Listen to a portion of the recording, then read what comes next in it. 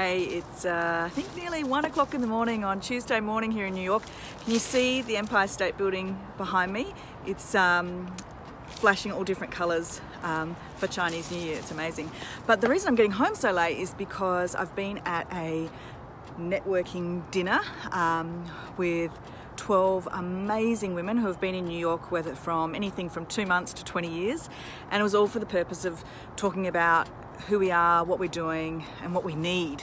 And you know, I just can't tell you how critical it is to be able to ask for help, to be able to get a group of people together and say, hey, this is what's going on for me, or this is my business and I need clients, or I need help with navigating this or that, and people just wanting to help you. And I think that, you know, we can tend to suffer alone too much. Like, we think that we should have it all figured out and we should be able to manage everything, and we should be able to be strong, and that we're weak if we if we have to ask for help. And tonight was just an amazing another amazing example of people putting out there what they need and everybody wanting to help.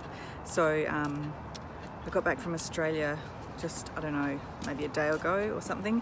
I'm super jet lagged, so I think that's why I was able to be still so energized at this time of the night. But you know what?